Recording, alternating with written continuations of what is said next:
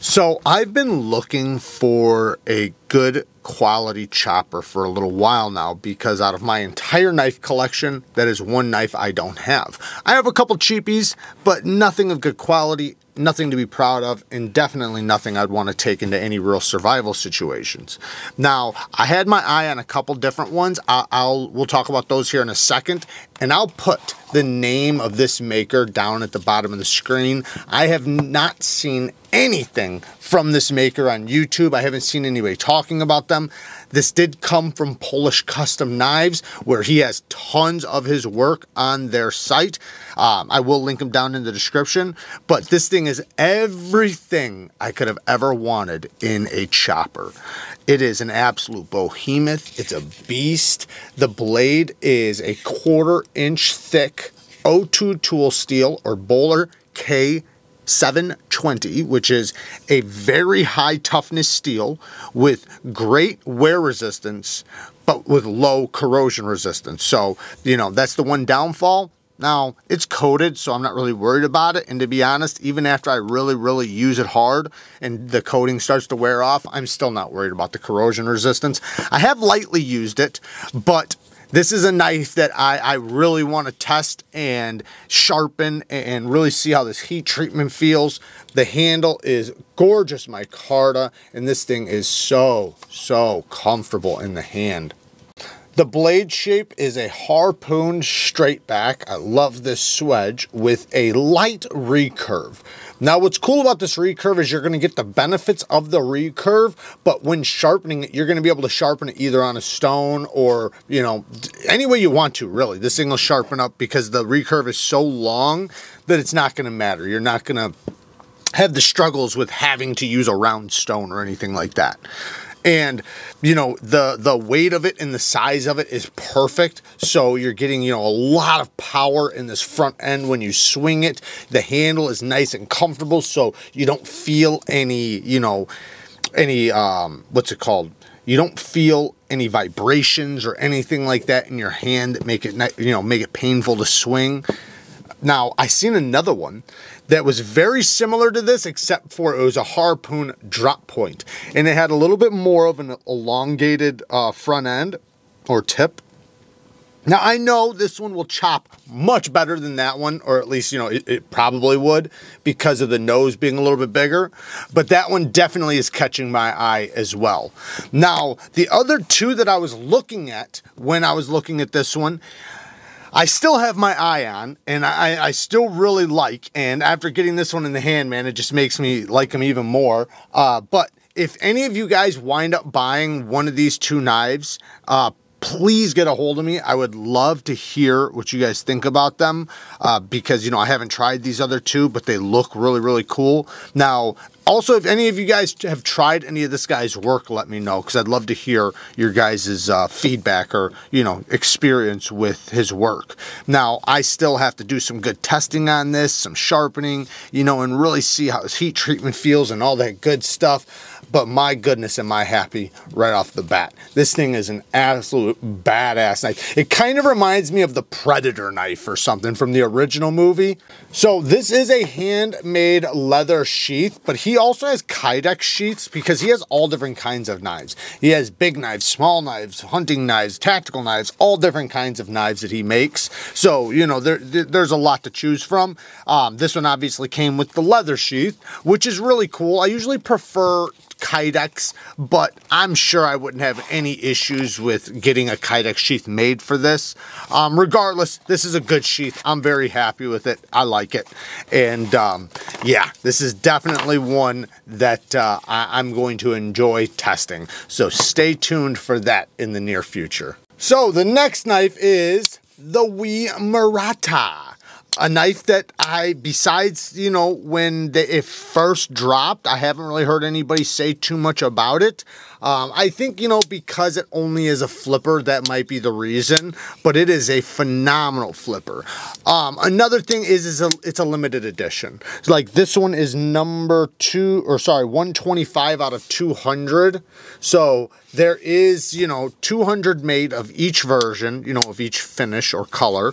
It's very comfortable in the hand. It is a straight back with a clipped nose. kind of like the Herman Ishtar in a way.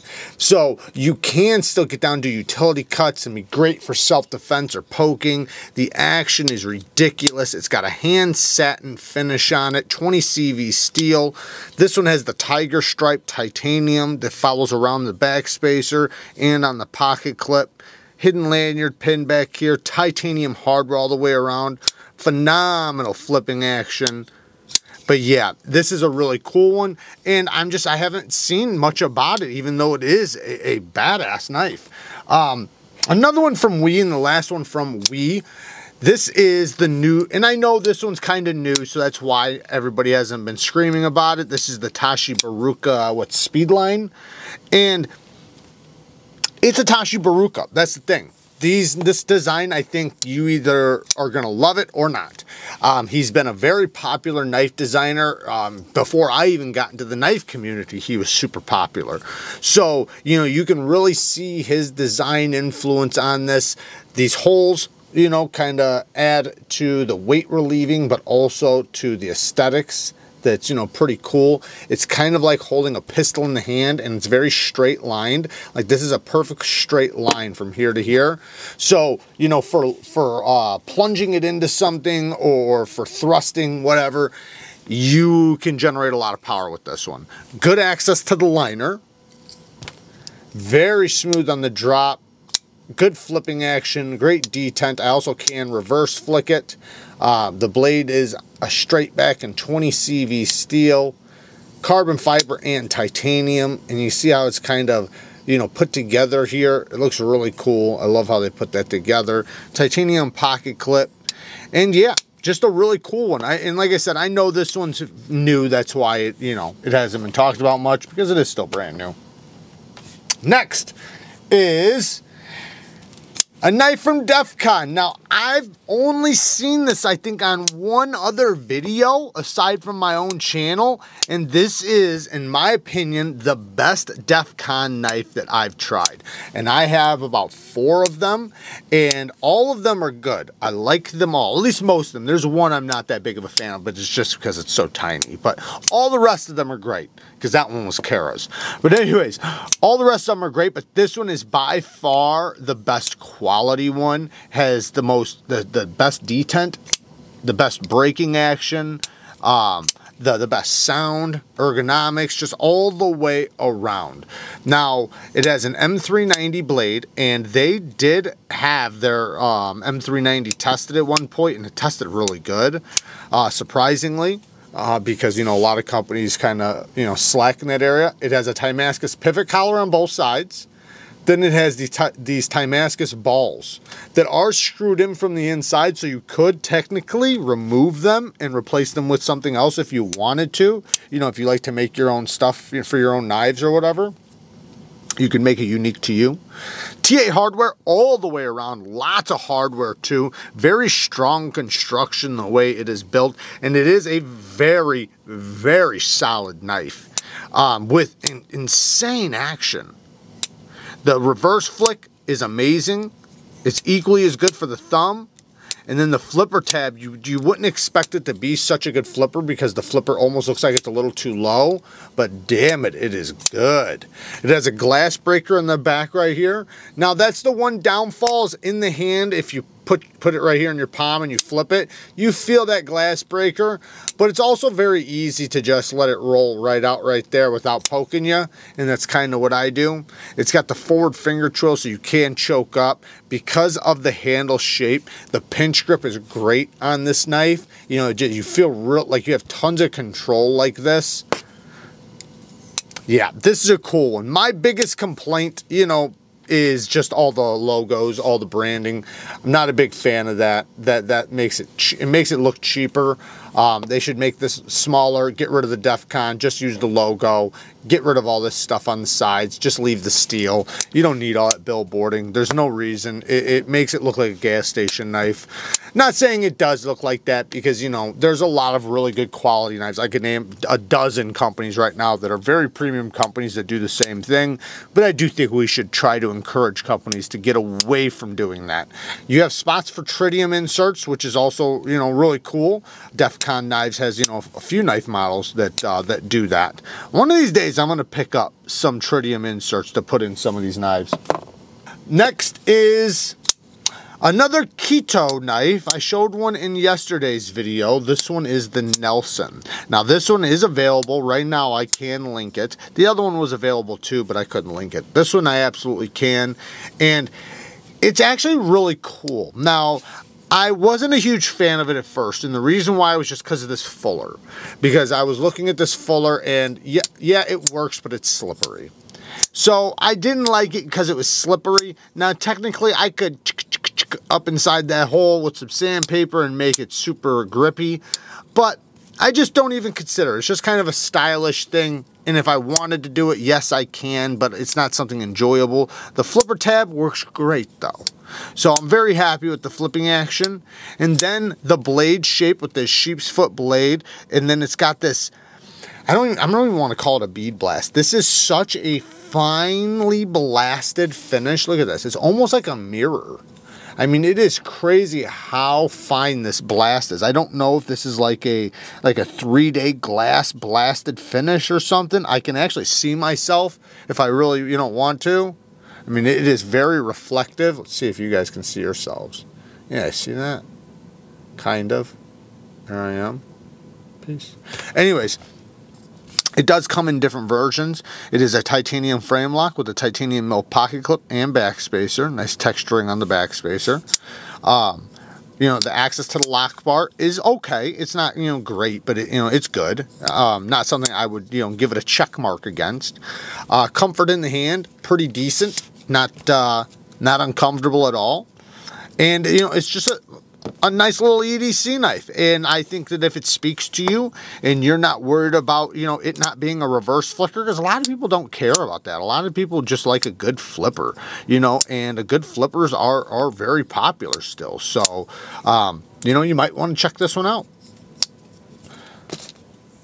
Now, I know I rave about this one all the time, but I'm just letting you guys know the satin versions of the Rex 45 GP exclusive MANIXs dropped. So if you're wanting to get one, you just didn't like the blacked out blade, now they have satin versions. In my opinion, this is one of, if not the best USA made knife, one of the best knives period ever made. And with this lightweight version, man, it's incredible how solid and how strong this thing is. You know, just in everything. It has literally everything, in my opinion. Now, the Rex 45, I am absolutely loving Rex 45. I'm definitely putting it into my top 5 favorite steels list. You know, I'm actually kind of disappointed in myself for not getting more experience with it before now. You know, I had a couple times, but not like I do now, and I'm definitely probably putting it like right next to K390, or at least very close. I am loving it. But anyways, yeah, the GP Knives exclusive MANIXs, link down in the description. So the next one is one I have not seen on anybody else's channel but mine and Stasa 23s. Maybe other people have featured it and I just don't know, but ever since I got this, I talked about how great this is. This to me is such a useful knife. And then look at this fuller. And it's so easy to flick. This is a sleek, slim, phenomenal user. I mean, it's you don't have to get the Damascus version. This one does have the Damascus, which actually looks pretty good, and Concept does a good job with it. It has a sheep's foot blade, beautiful swedge on the front nose of that sheep's foot. Good geometry. This one has the micarta. I think they might have stopped doing this micarta because of the cracking issues around the pivot. So you're not going to have to worry about that. But all in all, man, phenomenal detent, phenomenal flipping action, great reverse flick. You know, very easy to flick this fuller. Especially for such a slim knife. You don't expect it to be just like such a easy knife to flick, but also satisfying. Good access to the lock bar. Concept usually does a good job with that. Not always, but usually. It has a titanium milled pocket clip that's sleek and slim. One standoff, very minimal. Or no, sorry, 2 standoffs. It has a lanyard pin and a standoff. But it is a full-size knife while being sleek, slim, and very easy to carry. You'd never even know this was in your pocket. Yeah, this is awesome. And there, oh yeah, by the way, The blade steel is a, I think it's the 10CR Damascus, but in this case, I know they do a good job with it. I've tested Kansept's Damascus, and you know, the titanium frame lock is really well done. The inlay work is done very well. It comes in, you know, a few different color options.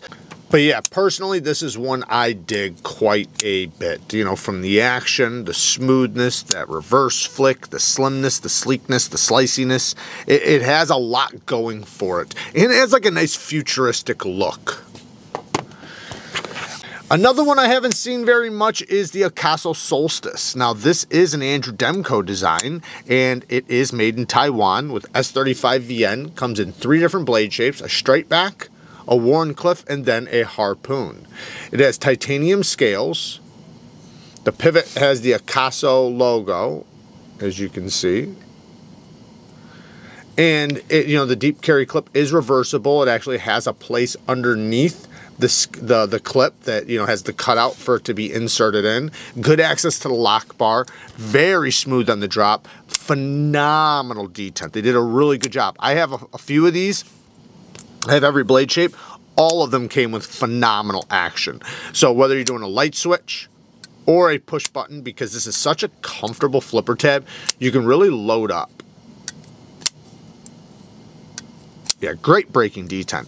And yeah, it's just a slim, sleek, you know, knife. It's something that's going to be very easy for most people to carry. It's definitely not what you normally expect from Andrew Demko, but it is very well done. It does have steel liners, and I know people haven't gravitated towards it too much because of the price tag. The price tag is up there. Lockup is nice and strong too. I have spine whacked it. It's rock solid. But a lot of people, I don't think, like the price, which I understand. The price is a little bit high for this model, but a lot of people compare it to the CEO, the CRKT CEO. However, if the CEO was made in Taiwan with these materials, it would be even more money than this. So, anyways, it's a cool little knife, though. And like I said, it comes in multiple different versions.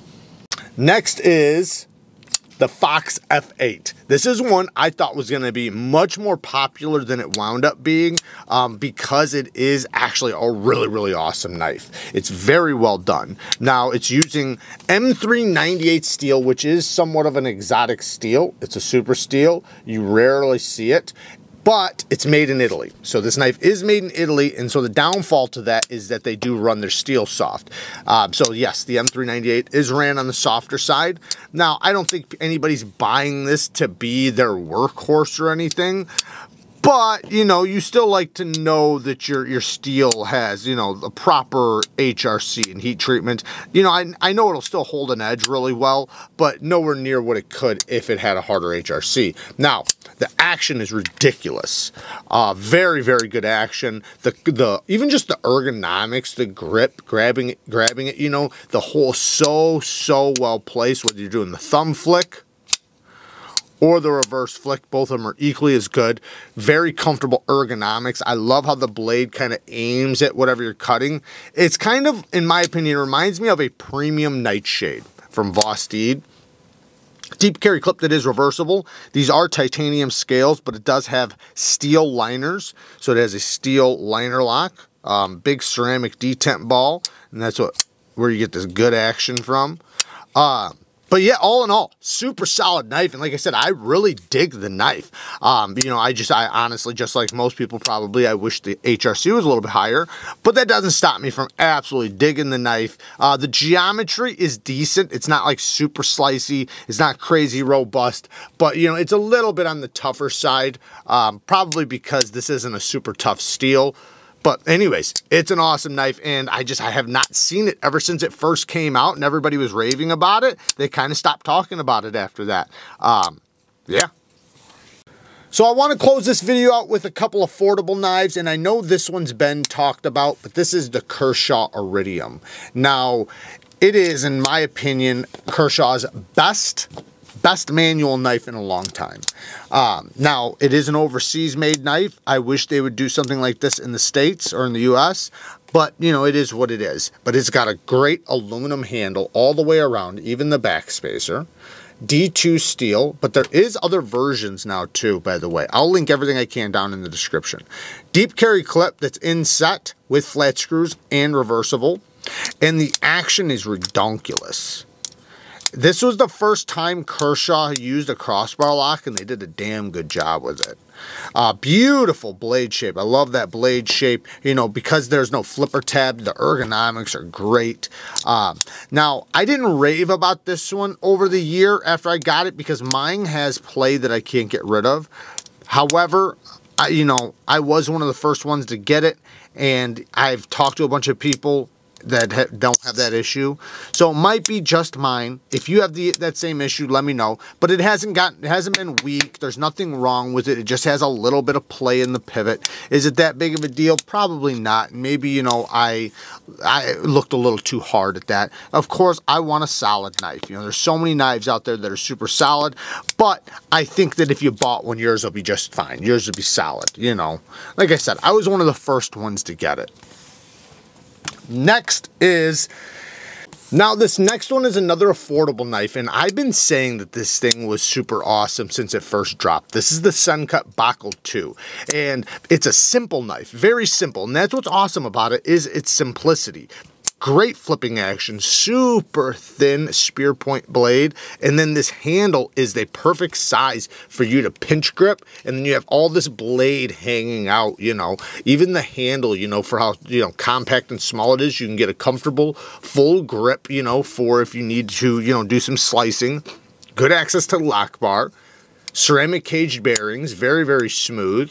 It has a deep carry inset clip with flat screws, not reversible. And the clip does not like drive me nuts. Normally when a handle thins out like this would drive me nuts, but it's weird. It fits right in like the pocket of your hand. D2 steel, so, you know, like I said, it's a very affordable knife, but man, oh man, is this a great gift knife or just a great little gent knife for anybody, you know, just wanting an affordable piece. This is definitely one I would recommend to gift. Another one, just really quick, because, you know, kind of similar, this is the SENCUT JUBIL, and yes, it is, you know, it's very similar size, just, you know, with a Wharncliffe blade and a front flipper. So if you don't like regular flippers and you want to, you know, kind of get something a little bit more modern, which not that flippers aren't modern, because they are, the front flipper works great on the JUBIL. It is very compact though, so it is very slim. Civivi has the Clavi, which is basically an elongated version of this. I actually do have one that I'm going to be giving away pretty soon. But very thin geometry again, very small handle, but it's a handle that you can get a good grip on, and the pinch grip again. The handle's a little bit longer than the other one, but you absolutely can still, you know, do these pinch grip motions. And the blade steel on this one's also D2. I like how the blade kind of hides itself in the handle, and also I like how they didn't do a deep carry clip on this one, because like I was saying about the other one, you know, it had the potential to be uncomfortable in the hand. Because it's not a deep carry clip, you know, it's comfortable in the hand, and it'll be easy to get in and out of the pocket. These clips work great, so awesome little knife, man. And you know, they always come in different colors and stuff.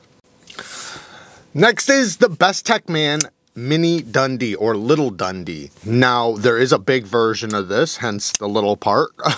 But the thing is I actually like this one more than the big one, which is pretty surprising. I don't know if they just refined it a little bit more. I'm pretty sure I was able to reverse flick the bigger one off of this little fuller. Not that it was super easy, but this one is, to me personally, it feels more refined, and the flipper tab on both of them is so comfortable.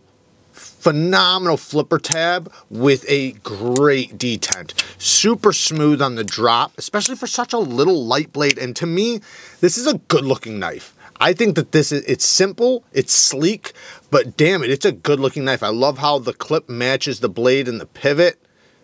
You know, with the liners, it does have inset steel liners, good access to the lock bar. You can hear it when the detent pulls it back in. Ceramic caged bearings. It is D2 steel, you know, and that's why, you know, they were able to keep it on such a low budget, you know, as far as affordability. But man, oh man, this is a lightweight, very capable, awesome little knife. Definitely a great kind of a gent knife, but definitely a great gift knife you could give to somebody or even carry yourself, because for most people, this would be a full-size knife. Now, to me, this is a medium-sized knife, but like I said, I like it better than the big one. Yeah, I love it. I think they did a really good job on this one. So, anyways, there you guys go. Work hard, stay tough. Until next time, peace.